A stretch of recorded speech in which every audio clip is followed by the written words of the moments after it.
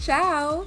Sarah Michelle Gellar and the Prinze family take Italy. I think for us it's been a really great bonding. Sarah shared rare family photos with hubby Freddie Prinze Jr. and their 2 kids on vacay in Florence. We're both happy to be here.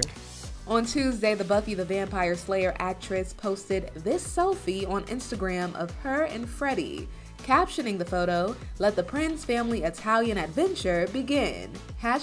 #Florence." You know, I don't think anybody in my family, including myself, loves getting their picture taken. My kids don't even like getting their phone. They go, oh, no more pictures. God, Mom. So. Speaking of her kiddos, Sarah and her hubby are known to keep their children out of the spotlight.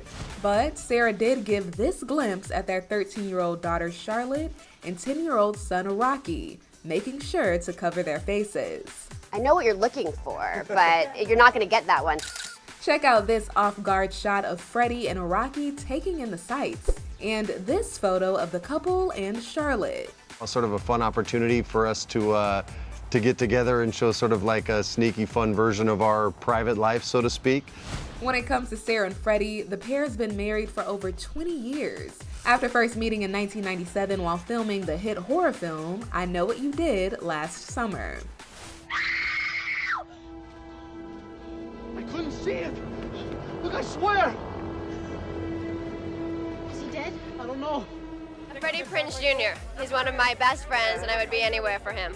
When you have parents with such big names in showbiz, fans may wonder if their kids will follow in their footsteps. If you ask Sarah, she's not counting on it. Not as kids. When our kids are 18, then Freddie, they need to take care of us. They need to have a job that they can take care of us. That's why we have children. You want them to be smarter than the 2 of us? Yes. You should have married someone else. We have them to be better than what we are and to take care of us when we get older. I'm with all this. I just hope it happens. But I agree with the philosophy.